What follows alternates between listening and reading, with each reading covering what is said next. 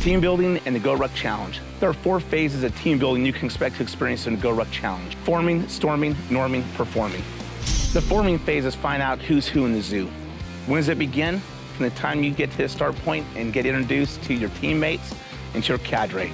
The storming phase occurs when chaos, friction, and uncertainty is introduced into the event. This is done by either the cadre, fellow participants, or the mission you guys are supposed to accomplish. When does it end? It only ends when everyone either hugs it out and resolves the issue, or they let it go and let it fester until the next issue arises. The norming phase is when the class has clarity of what's expected of them and what they need to accomplish. This is when everything is moving smooth and when everyone is in the rhythm. When does it end?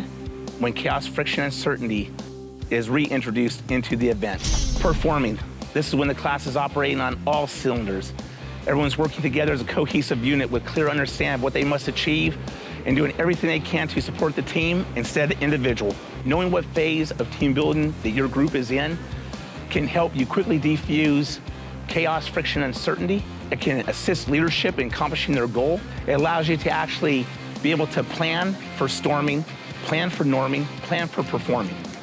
The GORUCK Challenge is a team building laboratory. It is the only event where you can actually experience and conduct practical application of the phases of team building.